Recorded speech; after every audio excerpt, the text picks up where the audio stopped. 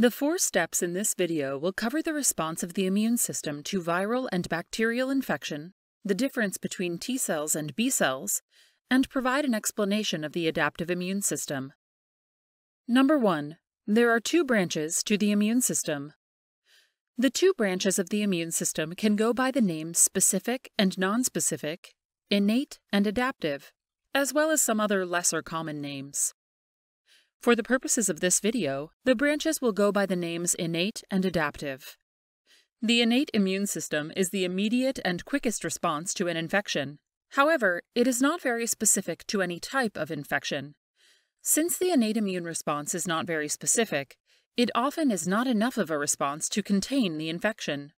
This is the reason for the adaptive immune response. The remainder of this video will cover the adaptive immune response.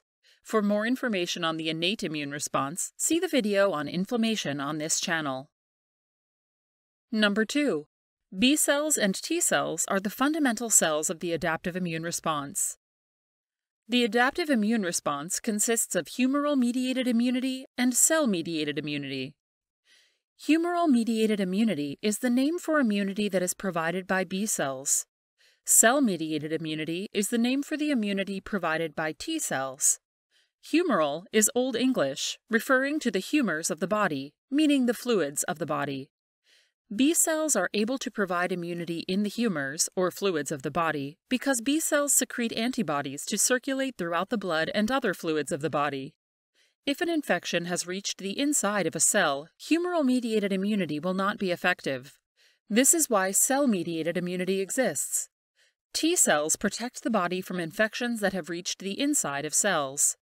Thus, by providing immunity in the fluids of the body through B cells, and by providing immunity from infected cells of the body through T cells, the adaptive immune response is able to provide immunity throughout the human body. Number 3. B cells and T cells contain infections in different ways. In immunology, putting an end to an infection or bringing an infection under control is often referred to as containing an infection. While B cells and T cells are both components of the adaptive immune response, they contain infections in different ways. B cells produce and secrete antibodies. Antibodies are proteins that are able to bind to bacteria and viruses. Antibodies binding bacterial cells or viruses prevents infections from spreading. The antibodies block the bacteria from growing colonies, and, in the case of viruses, the antibodies bind to the viruses and prevent the viruses from infecting cells. Any disease-causing agent, such as a virus, can be referred to as a pathogen. The process of antibodies binding a pathogen to contain the infection is known as opsonization. Opsonization by antibodies not only prevents the spread of infection, but marks the bacteria or viruses for destruction. Phagocytic cells circulating in the blood and fluid surrounding the tissues of the body can detect the presence of antibodies bound to pathogens and then engulf and destroy the opsonized bacteria or viruses. These phagocytic cells are not B cells or T cells and are part of the innate immune response. So while the process of opsonization is part of the adaptive immune response, the actual destruction of pathogens involves the innate immune response. Therefore, both branches of the immune system must work together for a complete immune response to infection. Further detail on this phagocytic process is provided in the video on this channel on inflammation. When a cell becomes infected and cell-mediated immunity is needed, T cells respond by killing the infected cell. There are numerous types of T cells. Cell-mediated immunity is largely dependent on a class of T cells known as CD8 cytotoxic T cells. The CD8 cytotoxic T cells are called cytotoxic because they are able to kill other cells. When a cell becomes infected with a virus, a CD8 cytotoxic T cell responds by killing the cell infected with the virus. Since viruses replicate inside of cells, killing the cell infected with the virus stops the ability of the virus to replicate. Additionally, while often not sufficient to rid the body of cancer, CD8 cytotoxic T cells are also able to kill cancer cells when they detect cells of the human body that have become cancerous. Thus, while CD8 cytotoxic T cells are killing cells of the human body, whether virus-infected or cancerous cells, this can actually preserve health overall in the body because the killing of the infected cells can stop the spread of the virus or cancer. Cell particles and viral proteins that are released into the fluids of the body after the infected cell is killed can then be destroyed by phagocytic cells, just as is the case with opsonization.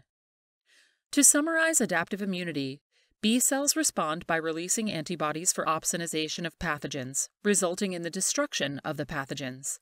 T cells respond to infected cells by killing the infected cells.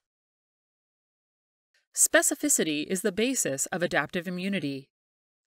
As previously mentioned, adaptive immunity is often a more effective response at containing an infection than innate immunity. This is because adaptive immunity is specific. What this means is that adaptive immunity is focused on one specific type of pathogen. For example, if a person is infected with a strain of the flu, the antibodies that protect from that infection are specific only to that one strain of the flu. If those same antibodies that stopped the spread of this one strain of the flu were then exposed to a common cold virus or a streptococcal strain of bacteria, the antibodies would not be able to bind and would not at all be effective in containing the infection. This is due to the specificity of the antibody binding site. The portion of the antibody that binds to a bacterial cell or a virus is known as the binding site. The binding site on an antibody has a specific shape. This shape determines what an antibody is able to bind to. If an antibody comes across a bacterial cell or virus, and the shape of the binding site on the antibody is not a good fit for the bacterial cell or virus, the antibody is not able to bind and will simply continue to pass through the fluids of the body. One B cell can secrete one type of antibody, meaning the antibodies will all have the same shape to their binding sites, resulting in the same specificity for one type of bacteria or virus. However, since all antibodies secreted from this B cell will have the same shape binding site, this means none of the antibodies secreted by this B cell will be effective at stopping a different kind of pathogen than the ones these antibodies are able to bind. For this reason, numerous B cells are needed for proper immunity. While one B cell may secrete antibodies with one binding site, another B cell will secrete antibodies with a different binding site, and so on, demonstrating the need for multiple B cells as part of the immune system. In the case of T cells, the T cell receptor is the specific site. Just as is the case with the binding site of antibodies, the shape of the T cell receptor on T cells is what determines which infected cells a T cell will bind to. If a T cell comes across a cell infected with a virus, and the T cell receptor is able to bind the infected cell, the T cell will become activated and release cytotoxic molecules that can kill the infected cell. The same T cell, however, may come across a cell infected with a different virus, and the T cell is unable to bind, and no cytotoxic molecules will be released. As is the case with antibodies, T cells are specific to being able to respond to only one kind of virus. There are numerous T cells, however, and an array of viral infections are able to be contained due to the variety of T cells in the human body. The specificity of the adaptive immune response allows for a specialized, intense immune response to one pathogen. However, this specificity can also be a limitation, as it only allows for a very narrow range of pathogens each antibody or T cell can respond to. Thanks for watching, and remember to subscribe to our channel to see the latest videos on the science of human physiology.